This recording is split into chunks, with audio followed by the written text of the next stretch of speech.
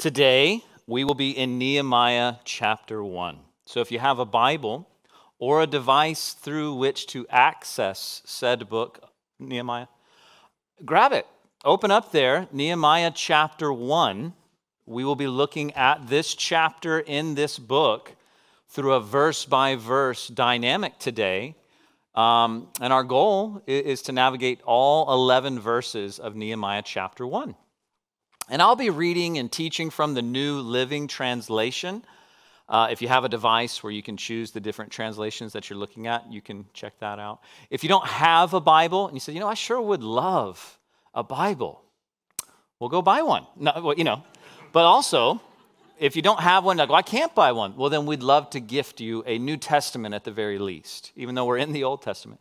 But, great little Bible here called the New Believer's Bible. If you don't have one, would encourage you to speak with Tabitha or Pastor Joe or really anybody out there at that Connect desk after church. We'd love to put a Bible in your hands if really some way you don't have access to one.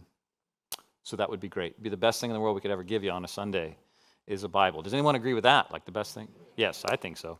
Well, Nehemiah chapter 1. It really is a joy to be able to open up this book with you this morning.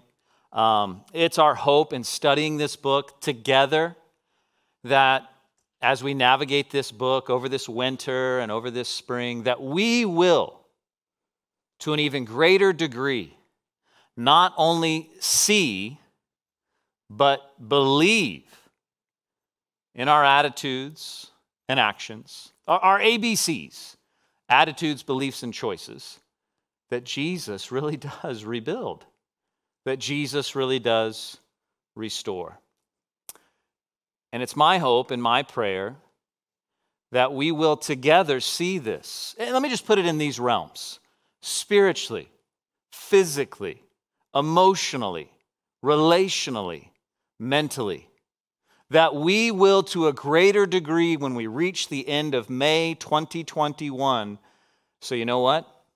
I see evidence in the scriptures, in individual lives, in my marriage, in my heart, in my mind, that Jesus really does restore, that he rebuilds. And here's where I want you to attach that faith to our sermons. No. To the Word of God. That your trust would not be in what I say, or some alliterated quote, or some acrostic, or some rhyme, or what Pastor John says.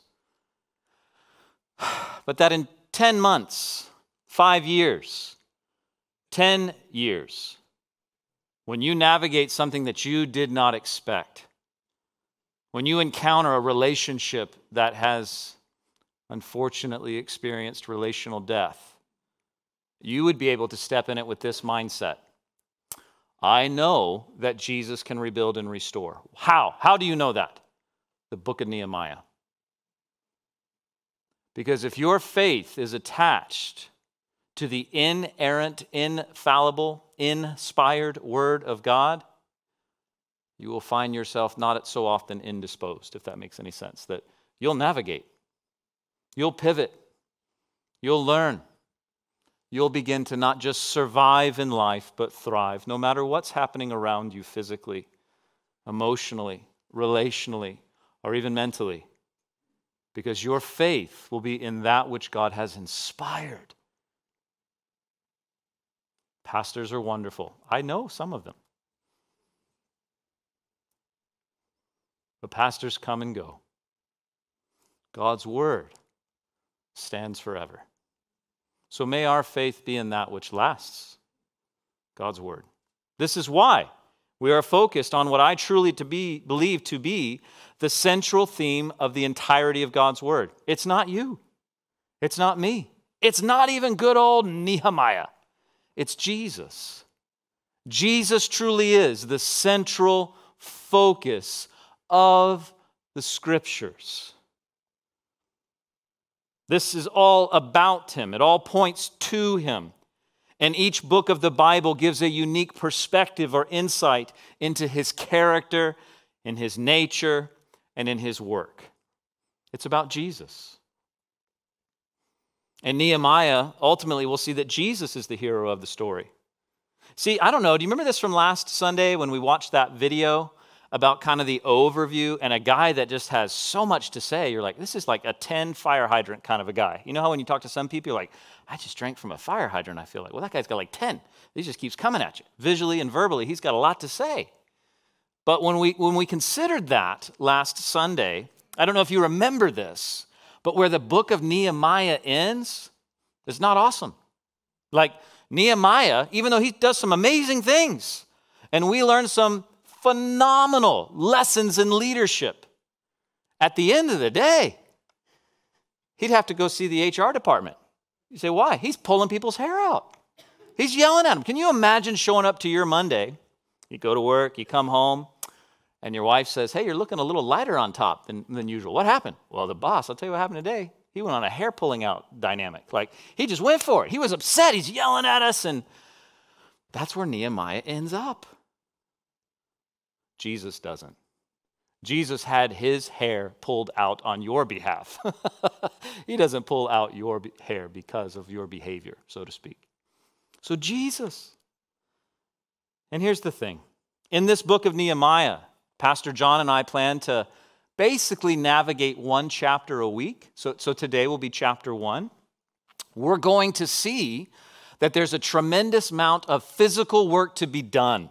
The wall needs to be rebuilt. In fact, I love this. It's kind of even in our logo. I don't know if you're kind of seeing it, where it's a shovel and a sword. Like in one hand they built the wall, and the other they fought off the enemy. Like these guys are working. And the book of Nehemiah shows us that it took all of God's people giving their all to see the work done. Well, so too spiritually, here's the deal. Jesus has a work that has yet to be done. We find it in Matthew's Gospel, chapter 28. It's actually a mission statement that you are co-missioned to join Jesus in.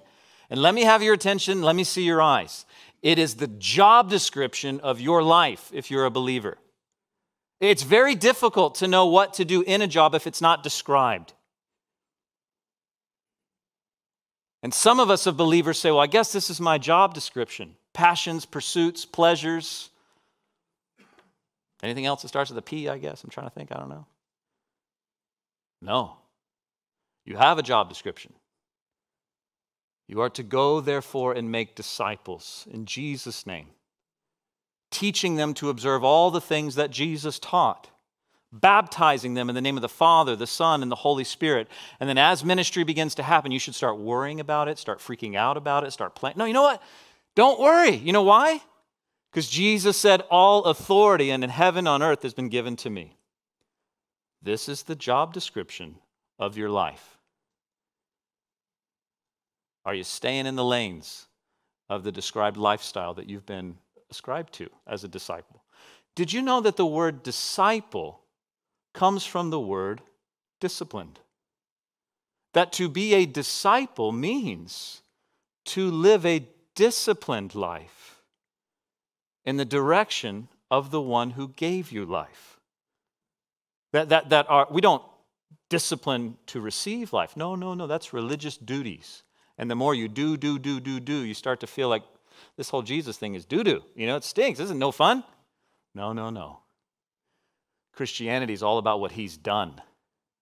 And because of what he's done, he can do with me as he desires. In Nehemiah, we recognize that God desires all of his people to work together.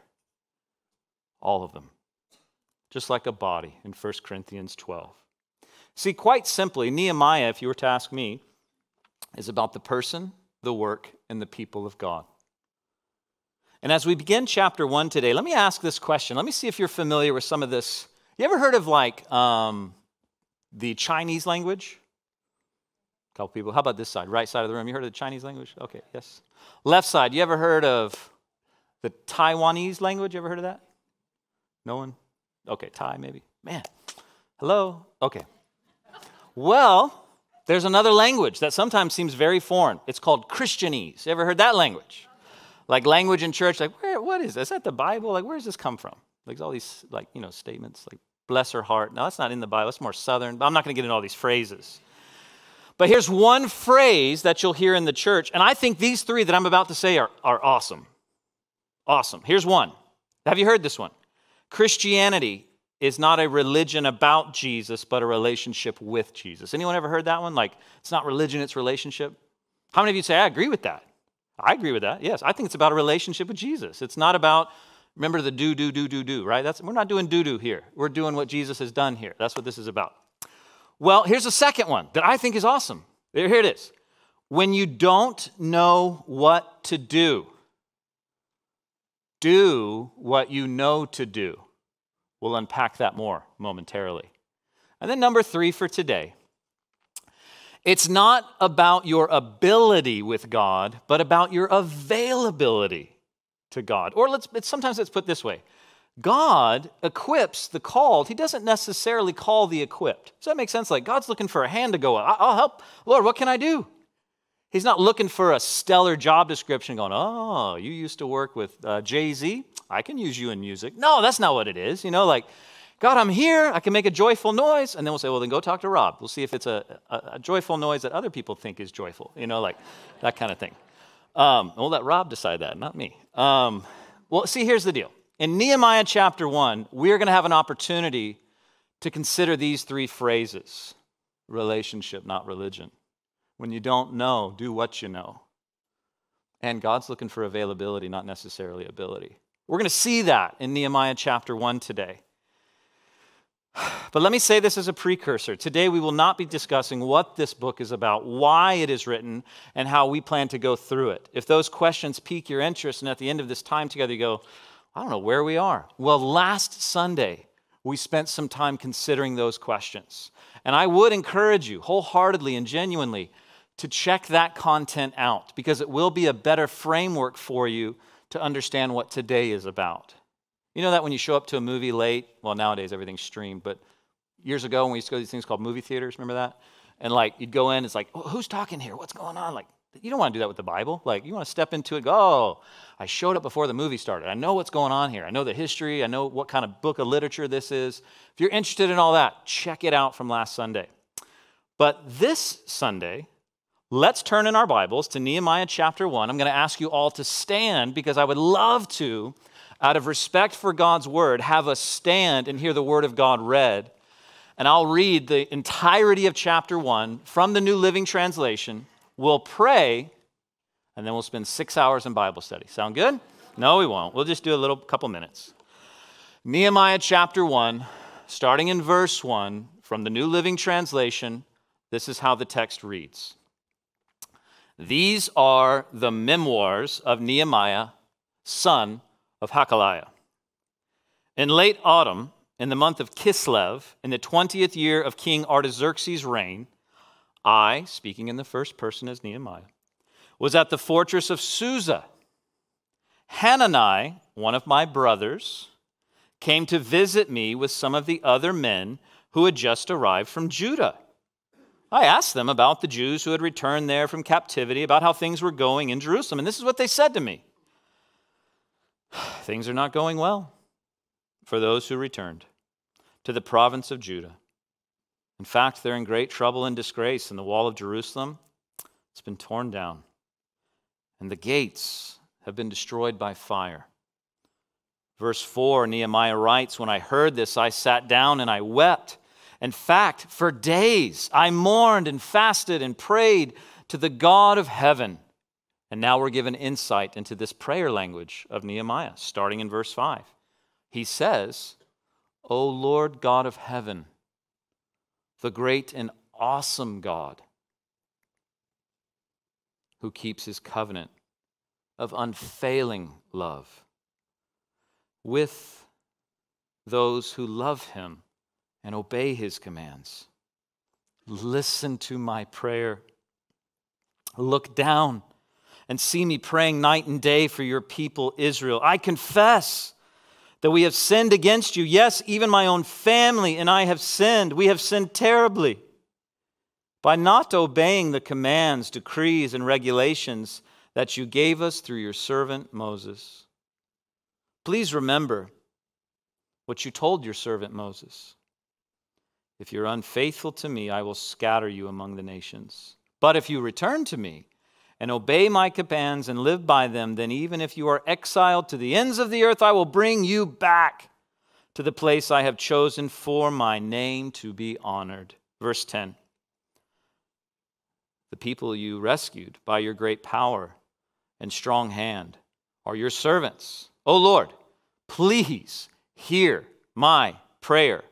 Listen to the prayers of those who are delight in honoring you. Please grant me success today by making the king favorable to me. Put it in his heart to be kind to me. In those days, I was the king's cupbearer. You may be seated. Father, as your people are being seated, and as we've heard your word read, we ask in humility that by your Spirit you'd speak through your word, so that not only could we learn your word, but that we could begin to live it. We pray this in Jesus' name. Amen. You know, every good story has to set the setting. My wife loves Disney World. Is that correct? Yes. My daughters love Disney World. Is that correct? Yes. My boys, they love Disney World. They love it. Therefore, we'll be there on someday next week, I think. Is it Thursday of next week? Something like that, yeah. It's a thing that they love. Now, many tales that are told by Walt Disney begin with this phrase. Maybe you know it. Once upon a time. In the land of Nod, even. I don't know what story that's from, but that's somewhere. Now, you may be in Nod right now because you're in a sermon. Like, oh, I'm Nod. But there's this dynamic of introduction, right? And it's like it whisks you away to a time and place and setting and scene that is oh so whimsical. But oh so fake. It's not real. Like, I think my daughters are waking up to, wait, that's not the real Ariel. You know what I mean? Like, that's not, who's that guy in that stormtrooper? You know, these are pretend. This is fantasy. It's fun. And it's okay to use imagination and take a little break sometimes from reality. But those aren't real. I hope I'm not bursting any bubbles here, but Darth Vader, you know, he's not a real guy. Here's what I love about this text. That is not the way this opens. This is a historical account. These are the memoirs, the journalings, the writings, the scribblings, the thoughts, the experiences, the dynamics, the situations that an actual historical person encountered. And you can dig through the history books to say, well, when did this guy Artaxerxes reign? Oh, there it is. You can go dig in the dirt 150 miles north of the Persian Gulf and go, okay, that's where Susa was. Like, this is not the land of Nod. This is a literal place. This is the thing I love about the Bible. The Bible purports a correspondent theory of truth. Not every religion does so. So what do you mean? That which this says corresponds to reality as we can best connect it to. That when it says something that's mathematical, when it says something that's historical, even though this is not a book of mathematics, thank the maker, I don't want to do that. Or like a book of history where it speaks of such things, it is accurate. This happened in a real time, in a real place. Nehemiah, we're not told much about him, really his childhood, youth, or family background. The only thing we know is the name of his dad and his brother there in verses 1 and 2. We're left to maybe assume, or perhaps we can infer that maybe his great parents were potentially taken into captivity when Jerusalem fell to the Babylonians. And most likely, he was born in Persia during the time of Zerubbabel's ministry in Jerusalem. See, the story begins in Susa, again, 150 miles north of modern-day Persian Gulf. And at this time in history, the Persian Empire was in control, and Susa was what New York City used to be in 2019. Remember that a long time ago? Like, wow, the place. Now it's the space where no one, get out of there, man. It was seen as the place to be. Susa, the capital. Potentially, this guy Nehemiah, that's what he's born into. He maybe knows his bit of his history, his family tree, but what he knows by nature and nurture and culture is to live in Persia. Like if it was Super Bowl Sunday and the Susanites were fighting the whoever, the Babylonianites or whatever, he's going for Susa, right? He's the guy. He was born there. That's his hometown, and so to speak. The timing of this story is in that era when the Jews begin to return to their homeland. Again, check out the content from last Sunday, but this happens in 3 stages, and we're in stage 3 here in Nehemiah. Hanani, Nehemiah's brother, well, he returns to Susa from Jerusalem for a visit. What happens? To get like kosher shish kebabs? Is that why they're there? I don't know, maybe. Maybe Susa had some great shish kebabs. I have no idea, but they begin to talk about what's going on in Jerusalem. And look at verses 2, through 3. He says, listen, bro, things aren't good. The walls are down. The gates are on fire. The people are under attack. Distress, death, destruction, despair. It's like he's turning on the news, right? Like that's what's happening. It's not good. So you know what Nehemiah could have done in this moment? He could have asked this simple question. Does this directly impact me or my family or finances? No. So I don't care. Some of us act that way. It doesn't directly impact me. Who cares if thus and so is happening in thus and so place? That's not what Nehemiah does. He's impacted emotionally. He's distressed. He starts to weep. Physically, he doesn't embrace nothing against intermittent fasting, but he starts to fast. Like, it's not for health reasons. He's like, I can't eat. I am distressed. I need to seek the Lord. And spiritually, he begins praying for days, it says. He's weeping. He's not eating. He's praying. Here, let me have your attention. Let me see your eyes. Eventually, life is going to hit. It can't be all cupcakes and rainbows, right? There's valleys in life. And valleys are important because that's where fruit is produced. There's no fruit at the mountaintop. It's too high. But where the growth comes is in the valley. And it's where most of life is spent. It's meant to. So you're not necessarily disobedient because you're walking through a difficulty. You're just alive. And when life hits, the bridge is out, COVID, or maybe your pet's heads are falling off, like whatever happens, right? Like, here's the question. What do you do? Do you react or do you respond? Who do you talk to first when a challenge hits? Is it the horizontal plane or the vertical? Where do you go when someone brings accusation, imagination, speculation, declaration that may bring defamation to your character or good name? What do? Do you go, I got to straighten this out? Or do you do what we see in the text today? In verses 4 through 11, you know what Nehemiah does? He processes and prays. Processes and prays when a dynamic hits that he didn't expect.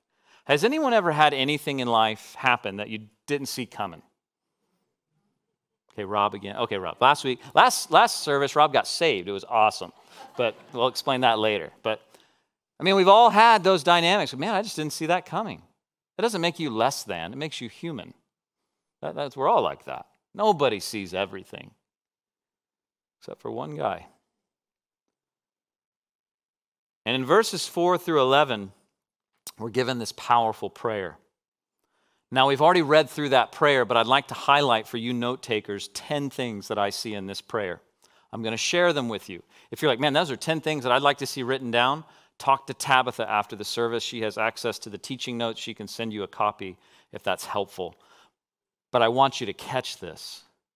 There are 10 elements in this prayer that, if, in my opinion, you'd kind of fall into the same way Nehemiah does. I would say, it's just an opinion, you're learning how to have an effective prayer life. Here they are. Number 1, humility. Nehemiah humbly and reverently addresses God.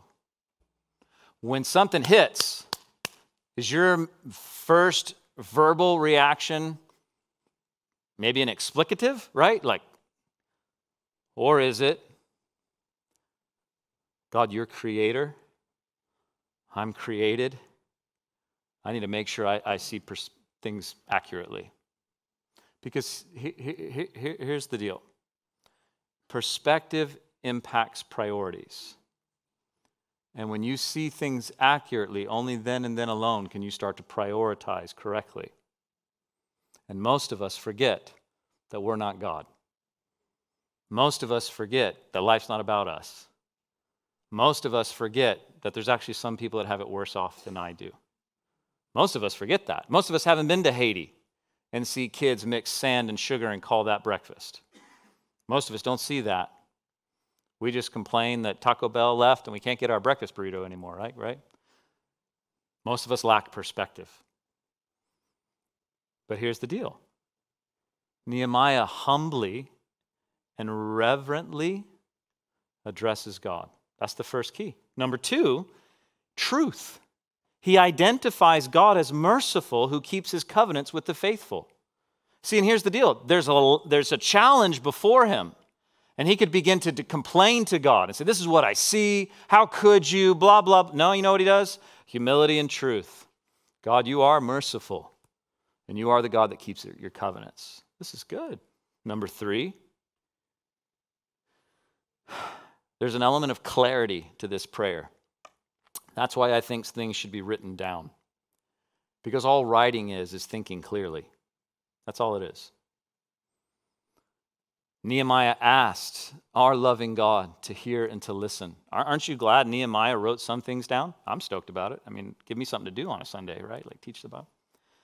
But there's clarity, there's truth, there's humility. And number 4, there's personal confession. Read through that prayer. He says, God, I have sinned. My family and I. He doesn't step into a prayer going, I'm good here, God. What's going on? Oh, no. When I stand before a holy God, I realize how unholy I am. Number 4, there's personal confession. Number 5, there's corporate confession. He confesses and even says, we're responsible for the blatant sin of Israel. We disobeyed you. And you said in your word that disobedience would bring bondage. We're busted. This is on us. Number 6, there's justice. He acknowledged that God had justly scattered the unfaithful Jews. These are hard truths. But number 7, here's what I love. He says, but you know what, God? I love that you're an honest God. What do you mean by that? He reminds God of the gracious promise to restore Israel if the people repented. I don't think God forgot. Do you think that he's like, oh yeah, thank you so much, Nehemiah. I'm glad you're on my team. I forgot that I promised that. You know what he's doing? He's recounting Scripture and realigning his perspective with the truth.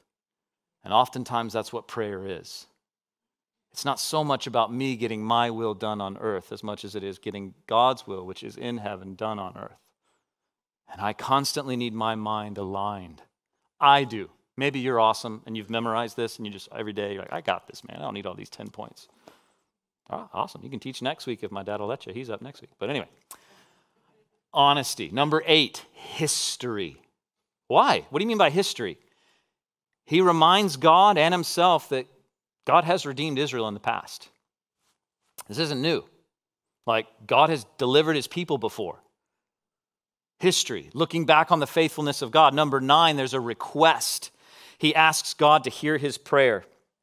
Let me just say this. God already knows what you're scheming and planning and thinking. So just be honest with the guy. Just tell him, don't bring ambiguous agendas to God. That's the worst, you know, if you know what it's like to have children, or you know what it's like to lead people and can't really tell the agenda here. Ambiguous agendas are nobody's friend.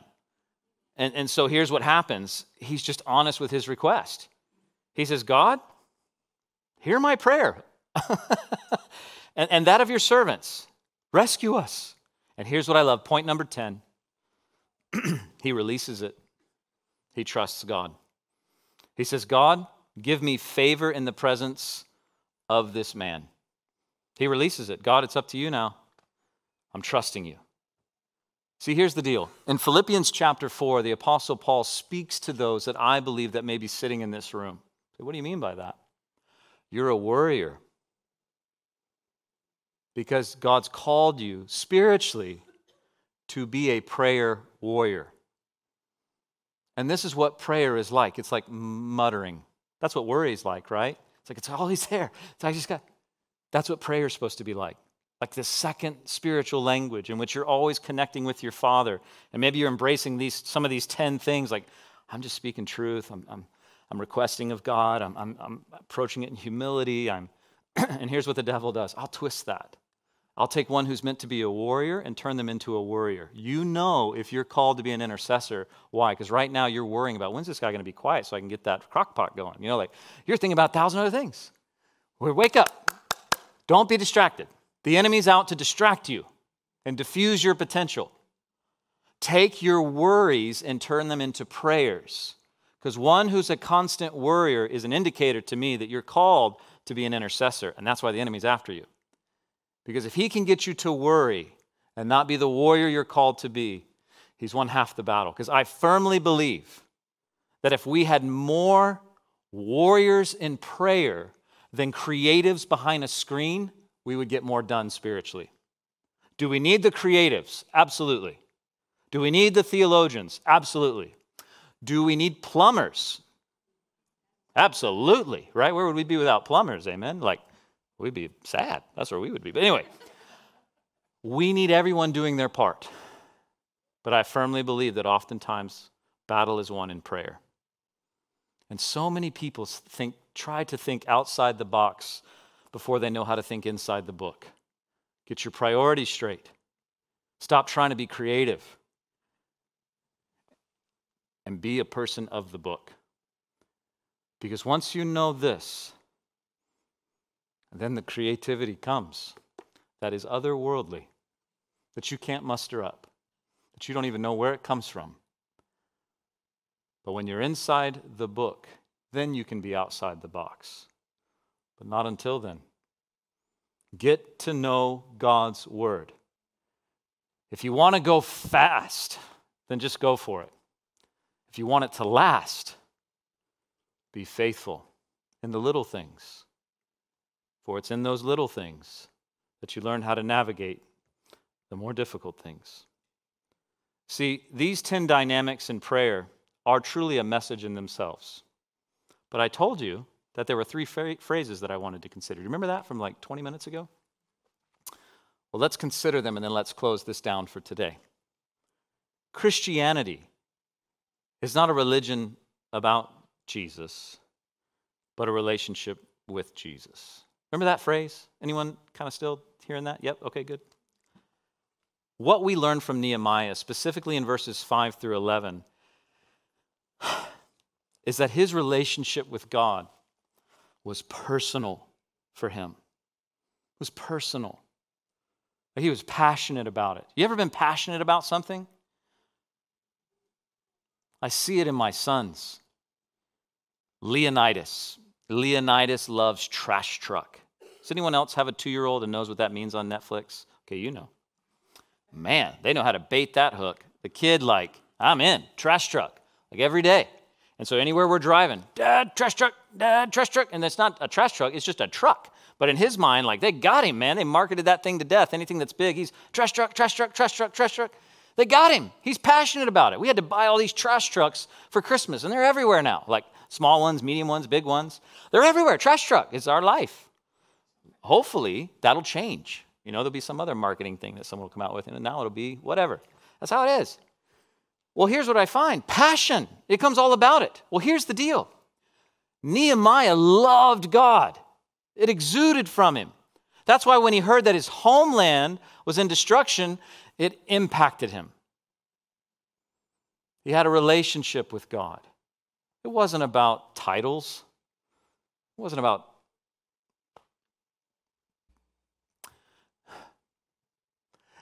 about impressing people. It was about expressing to people who God is. That's who Nehemiah was. I'm telling you, not everybody's like that. Some people are there to impress you with cleverness. I'm just telling you, for Nehemiah, he cared about the people, not about his vision. He had a relationship with God. Now, I'm going to share with you a good resource. Now, here's how I have to precursor every resource other than this resource that I ever recommend. I don't think that this resource has all the answers. I don't think that this resource is perfect and inerrant and infallible and inspired. I only think one collection of writings is the 66 books of the Bible. But there's this really helpful resource called gotquestions.org. You can get it on an app or you can go to the website. But it works kind of like Google for Bible questions. Remember that milk ad, Got Milk? And he's like, Aaron Burr. Aaron? No, nobody? Okay. Well, I think that's kind of where it comes from. Gotquestions.org. If you type in relationship, not religion, I wanted to read this to you because I thought it was just awesome. Listen to what this says. Religion is the belief in and worship of a superhuman controlling power, especially a personal God or gods, plural.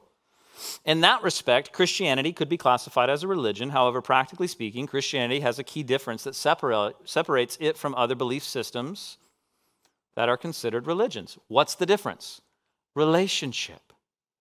Christianity is not about signing up for a religion, this article says.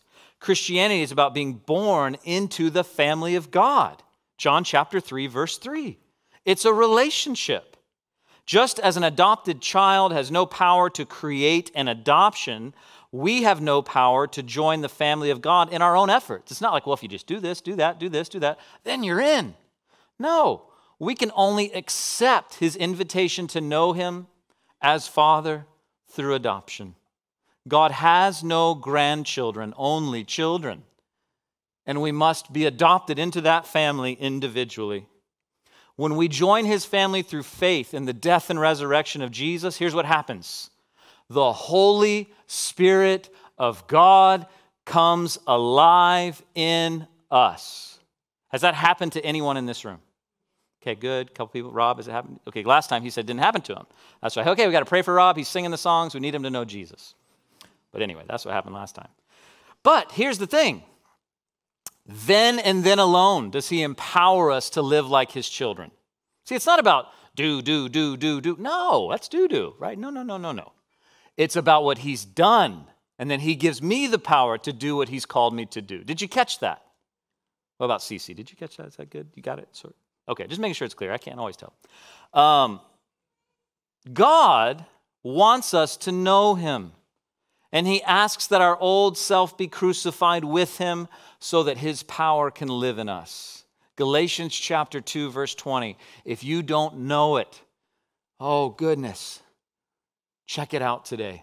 That his power is that which infuses us, empowers us, regenerates us to live the life that he's called us to live. This is a relational thing with God's Spirit. It's not a religious thing about a service. Does that make sense?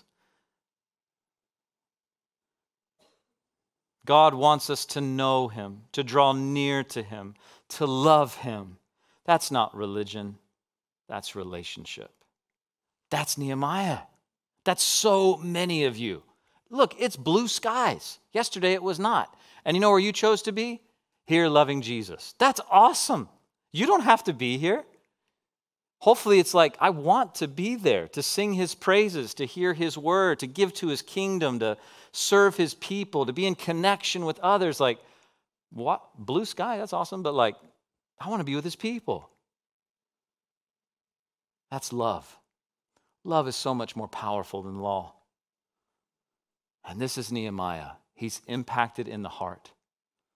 But you know that second phrase that we talked about this morning? When you don't know what to do know what you know to do. I learned that from a guy named John Corson. See, Nehemiah was in a tight spot, so he prayed. There will be times in life where you're going to go, I don't know what to do. There's a lot in here that you do know to do. You know that you're called to experience new life in Jesus.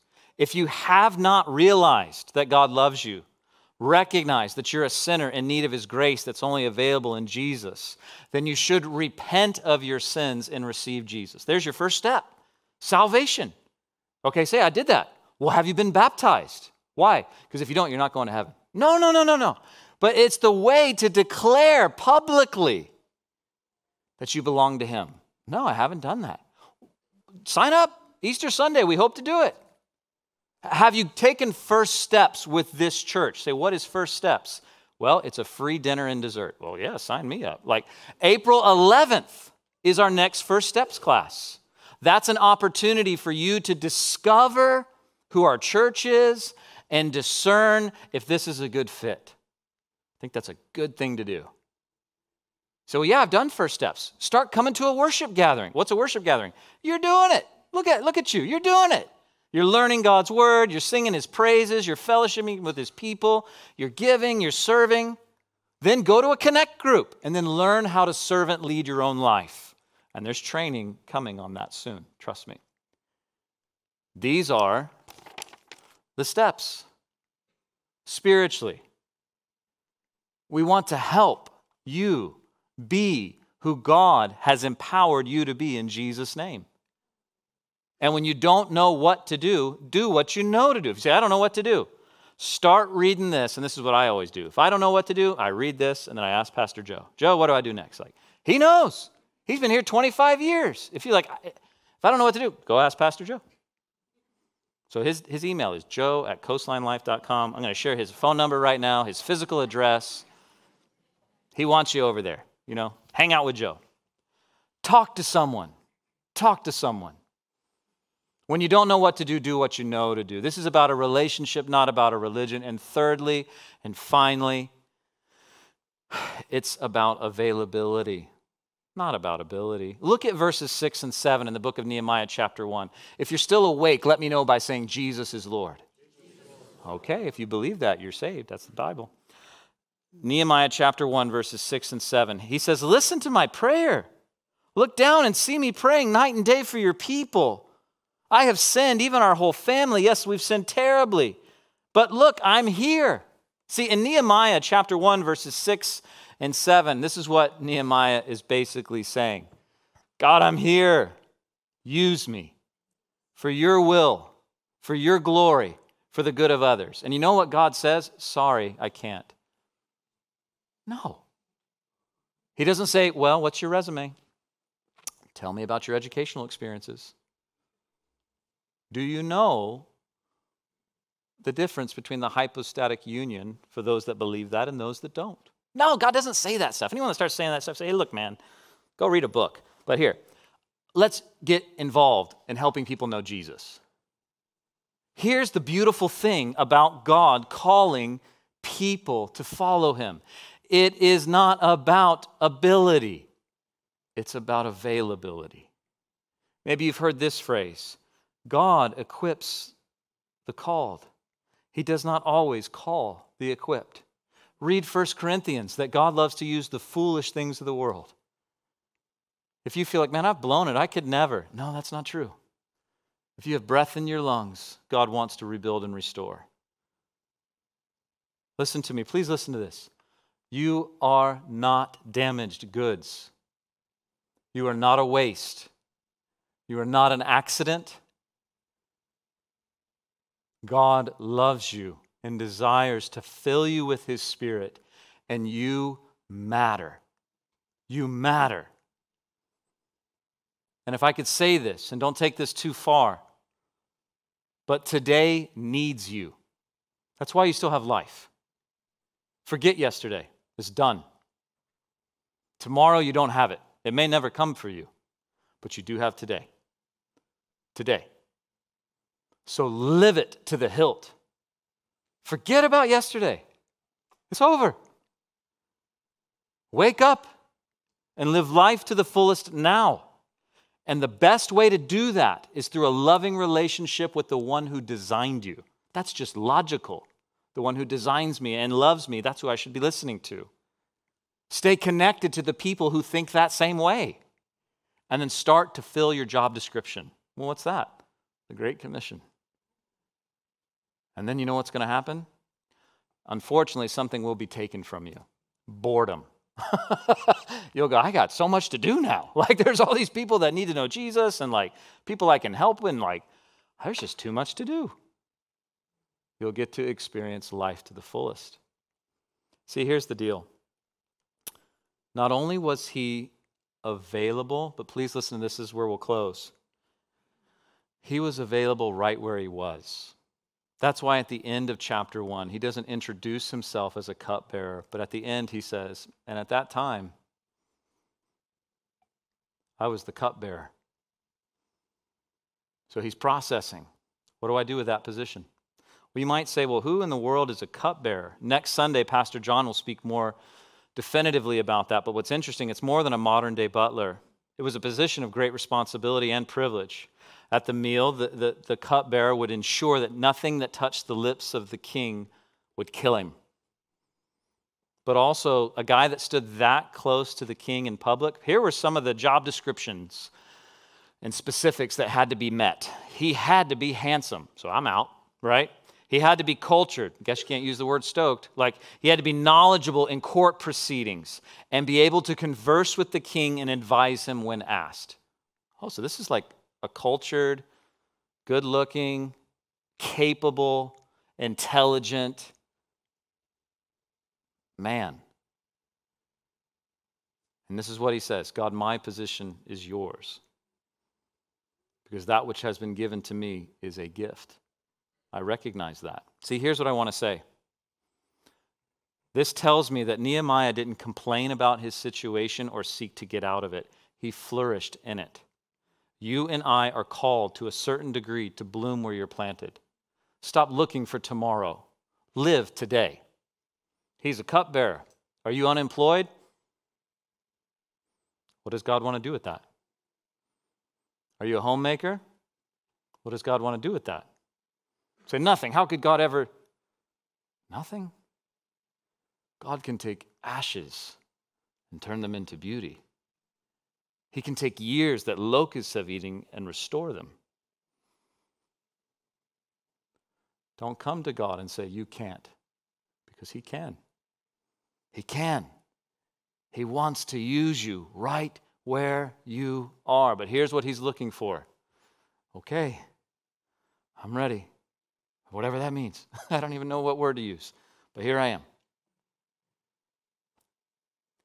Take your Bibles and turn to one last passage with me, if you would. It's in Matthew chapter 26. And I don't have time to read the 10 verses I would love to read to you. But I will ask that if you have time and interest, that you would read verses 36 through 46 before this day's sun sets. Why? This seems like left field. What is this? To me, Nehemiah chapter 1 points me to Jesus. How? In many ways, but let me share one. Jesus is our God and our King and our Savior and our resurrected one. But He's also an example to follow. Jesus solved the problem of sin. I cannot do that for you. There's only one who has pure blood that can do that. But here's what I can learn from Jesus and can follow in. Remember when Jesus faced a perplexing situation in the Garden of Gethsemane? What did He do? Like Nehemiah, He prayed. Like Nehemiah, there was humility, there was truth and clarity and confession and justice and honesty and history and request and trust and release. Just like Nehemiah in the Garden of Gethsemane. See, in verses 36 through 46, we're told this story of where Jesus actually sweat as great drops of blood. I would call that a perplexing evening. If you're so consumed by what's in front of you that it's causing hematosis biologically. That's a challenging day. And Jesus, if you would, I won't read all of the text to you, but it says in verse 42, after he left his disciples, because he caught them sleeping, he says in verse 42, "My Father, if this cup cannot be taken away unless I drink it, your will be done." When he returned to them, speaking of the disciples again, he found them sleeping, for they could not keep their eyes open. So he went again to pray a third time, saying the same things again. Then he came to the disciples and said, "Go ahead and sleep, have your rest. But look, the time has come. The Son of Man is betrayed into the hands of sinners. Up, let's be going. Look, my betrayer is here." In verse 42, Jesus basically said, if this cup cannot pass, if this is the only way that Matt can be restored, if this is the only way that David can know Jesus, if this is the only way that Rob can get saved, then bring it. Let it happen. You say, well, what was he so concerned about? The physical death? Other men have navigated the flagellum. Other men have been crucified to trees. Is Jesus worried here about physical death? I would never assume to know what Jesus was thinking in that moment. Never, maybe. But I will also give you one theological consideration.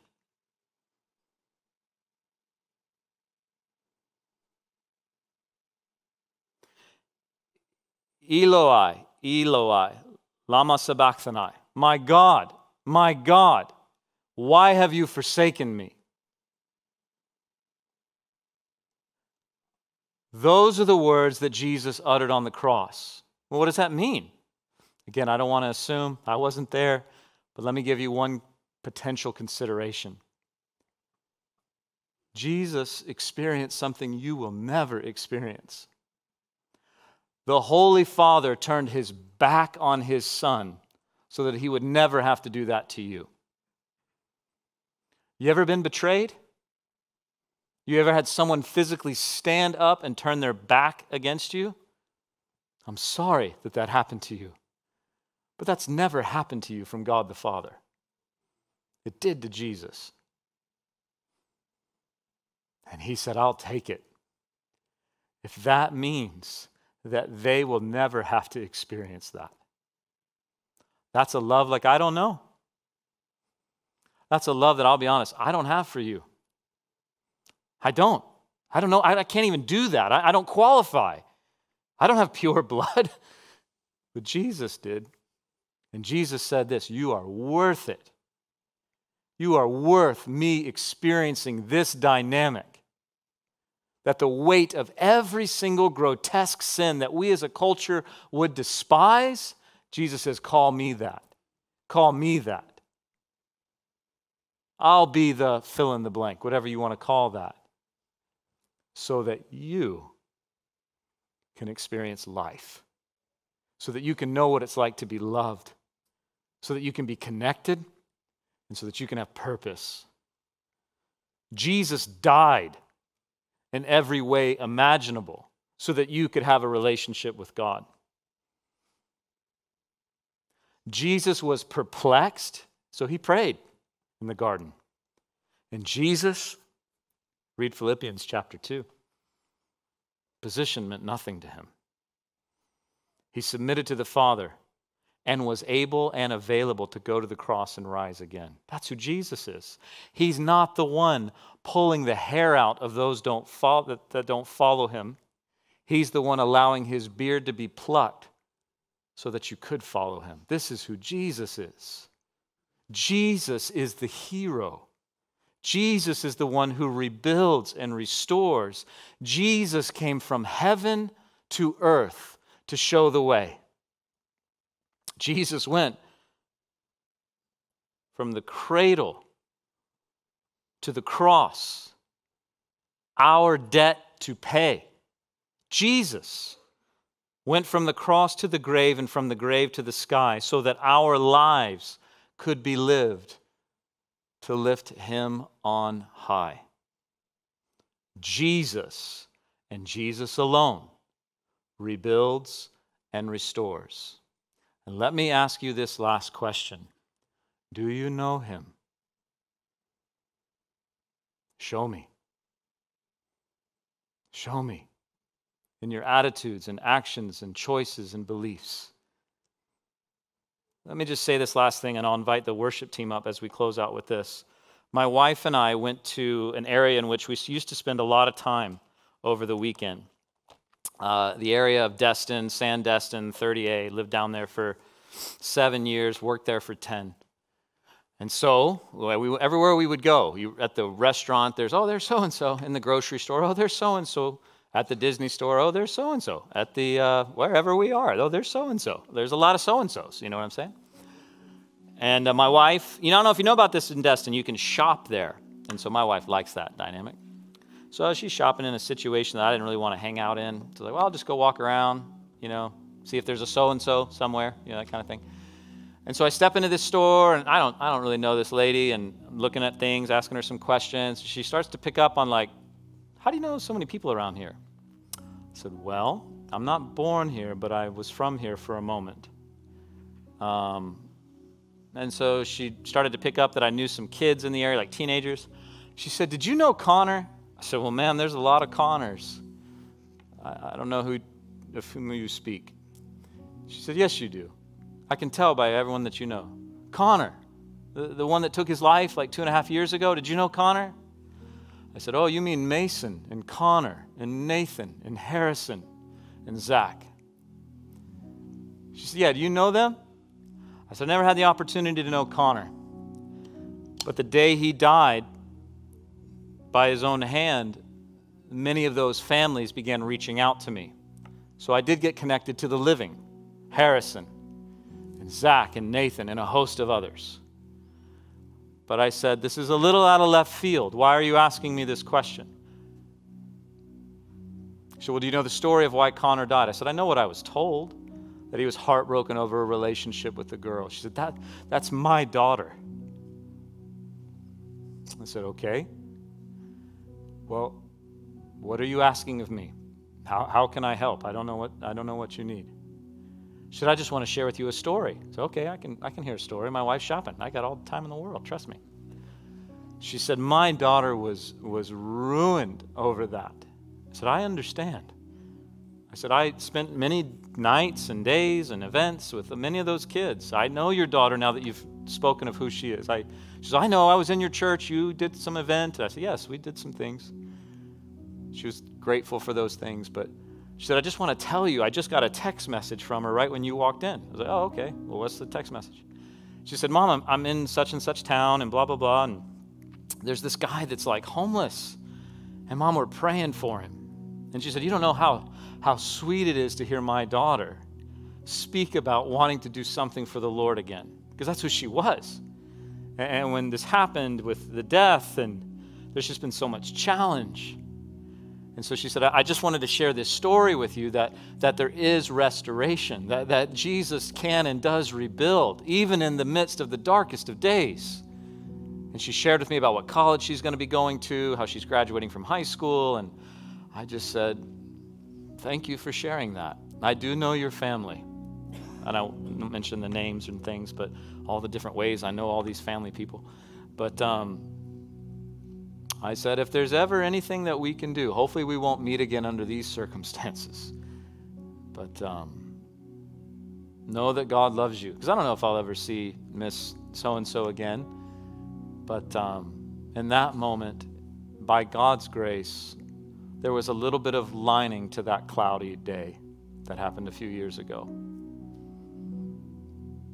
And I was encouraged that, God, you still are in the business of restoring. You're still in the business of rebuilding and redeeming. I don't want to see any more teenage death. So in humility, God, do something. Pour out your Spirit. Use us if you can. Thank you for the stories of the living that are now seeking you. And for those that are gone, we thank you for the opportunity to know them. But I say all this to say, I didn't plan on stepping into either of those situations. The situation with the family members and those that navigated those terrible waters of suicide. But I didn't plan to step into that little shop and talk to Miss So-and-so. But I'm always trying to do this. If I can, if I'm smart enough, I guess I'm awake enough. God, whatever you need me to do, just tell me what it is. I don't know what it is. I'm not that smart. Please just keep showing me. One lady came in today about a book that I had recommended earlier, and she said, hey, how do you practice the presence of God? And I said, for me, it's just an awareness of his there-ness. And she had another whole approach. Like, wow, that approach is awesome too. Like she had like a more visual approach. And I said, mine's more like a mental approach. Just recognize that I don't bring Jesus into any situation. He's already there. So I'm just going to do my best to try and pay attention. Like, oh, what's going on? And I a lot of times miss it. But every once in a while, oh, there it is. That's why I'm in this store. Okay. Awesome. Thank you for sharing that story. I'm just trying to tell you that there's a lot of people out there that need to know Jesus, and he wants to use you. Either for the first time, they don't know Jesus at all, or they just need to be reminded that day that Jesus loves them. You can do that. You can do that. If you're to borrow the old phrase from 2 years ago, if you're woke, right? If you're awake, if you're listening, if you're paying attention to what God's Spirit is saying.